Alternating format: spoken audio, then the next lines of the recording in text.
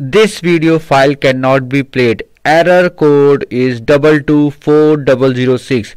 If you are getting this error message in Microsoft Edge, then this video is for you because I am going to give you the best solution. First thing is you need to clear the caches and cookies. You need to click on these three dots and now click on settings. From the left hand pane you need to click on privacy, search and services. Scroll down.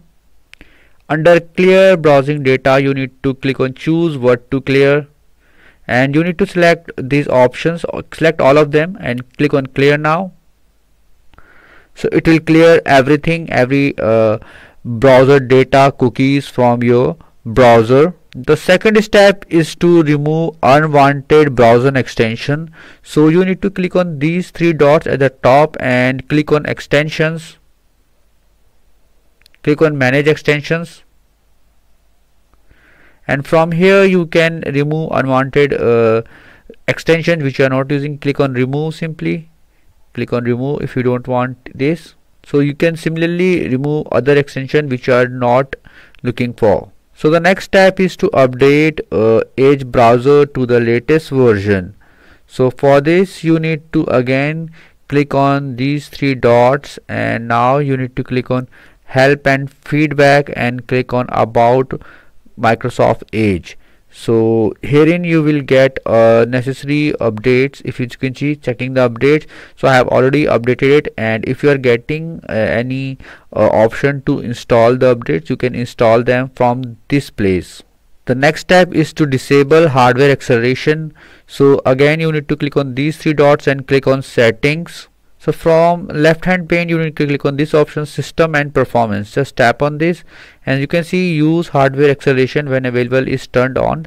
You just need to turn it off. That's it. And you need to restart your browser. You can just click it here. The next step is to temporarily disable Windows firewall. So you can go to your Windows and click on firewall. Simply search firewall.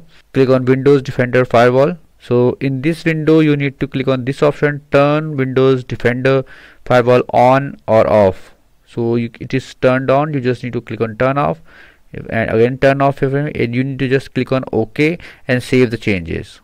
The next step is to reset your browser.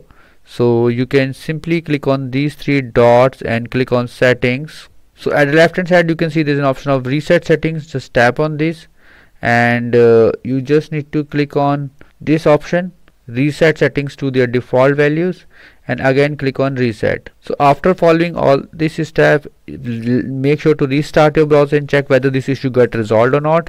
If you still face any problem, you can uninstall and reinstall Edge browser, and if you still face any problem you can comment below and I will definitely give you reply.